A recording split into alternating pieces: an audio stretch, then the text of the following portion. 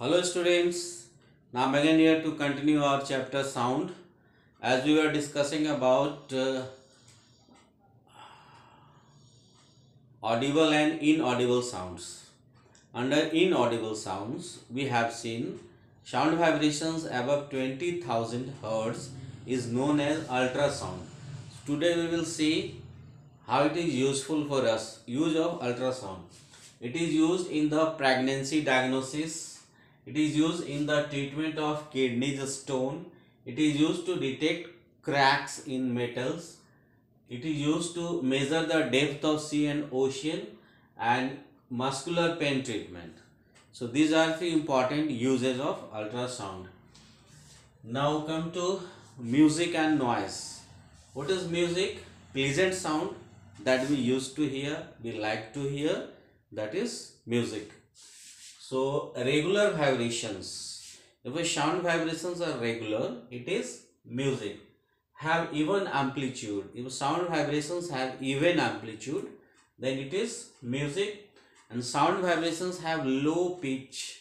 Low pitch sound is considered as music. And you can see here sound vibration. It is even sound vibration. Come to the noise. Unwanted, unpleasant sound that we don't like to hear is called noise. Noise has irregular vibrations, it has uneven amplitude, and it has high pitch sound. And here you can see the sound vibrations of noise.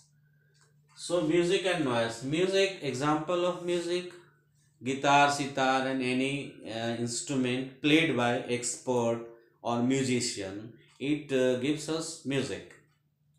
And noise, the same guitar and sitar played by untrained people, they will provide you noise. And plug the string of guitar or sitar hardly, then it will provide us noise. Now next is the sources of noise pollution. Lot of sources are there of noise pollution. So here we will discuss few important sources. Blowing horns by vehicles on traffic area, on roadside area, we can see many vehicles are blowing their horns and engines are also making noise. So these are the major source of noise pollution.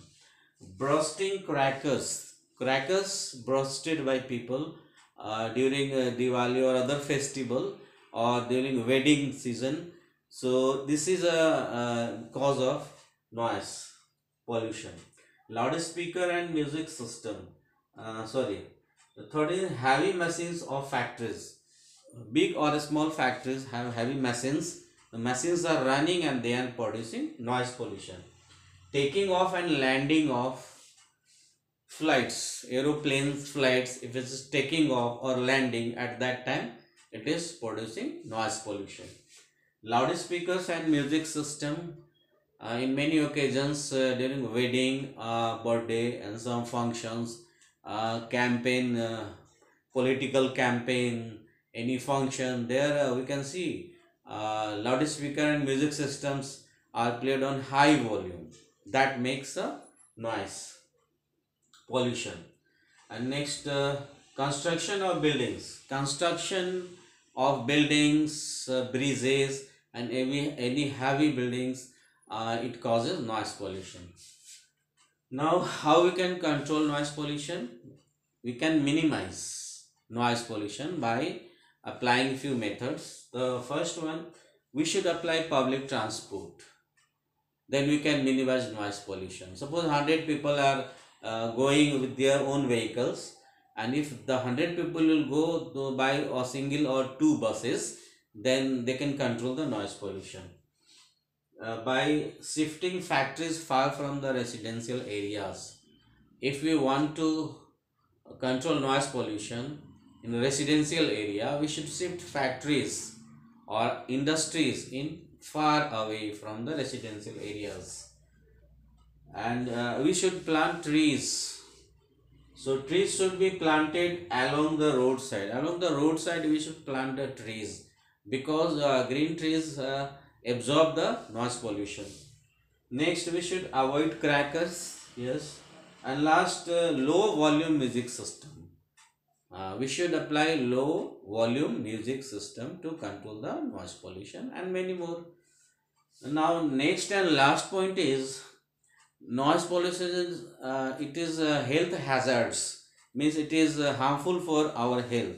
How it is harmful? Just we will go through few uh, reasons, few causes, few harms.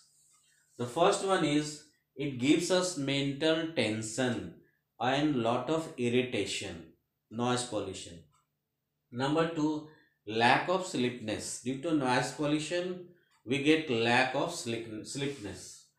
Third, high blood pressure. It generates high blood pressure in our body. Anxiety. It generates anxiety. Means we are restless. We are not able to focus, to concentrate on our work, and even not able to sleep properly. And the last one is temporary or permanent impairment of hearing. Means it can lose our hearing power, maybe temporary or maybe permanently. So we can consider it is how much harmful to us. So this much only today in this sound chapter. Today we have finished this chapter, and we will continue this in next video. Most probably I will continue with a few numericals related to this chapter and few important questions that I will discuss and you have to write. So this much only today. Use of ultrasound, difference between music and noise, harms of noise pollution, sources of noise pollution, and how to control the noise pollution. Okay, thank you very much.